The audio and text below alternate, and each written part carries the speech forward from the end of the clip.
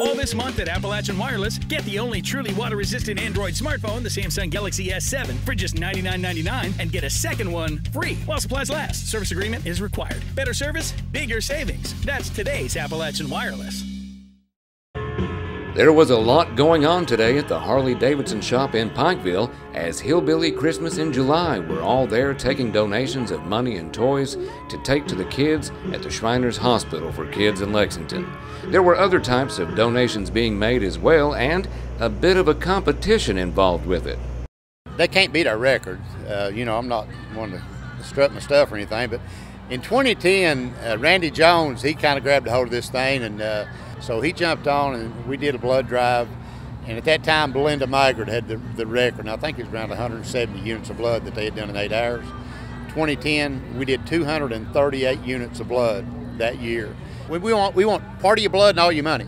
My daughter's jumped on board and trying to beat me this year, but I know she can't. Dad says him and Randy Jones collected 278 units of blood back in 2010, I believe it was. So we're trying to get 279 today. We just want everybody to realize that this is simple. This takes about an hour out of your day.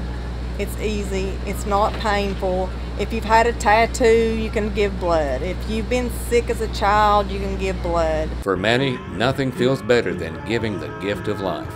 It's a personal reason for me. I know that the blood that I give is going to help someone else. And, I've got plenty of it, so we're just, to spare a pint from time to time is no problem with me. And I know that it goes to a good cause. This morning I came down and I wanted to be, as a matter of fact, I was the first donation this morning, and it makes me feel good. The Randy Jones Memorial Ride for Kids will begin at the Harley-Davidson shop in Pikeville at 10 a.m. tomorrow. Reporting from Pikeville for EKB News, I'm Sean Allen.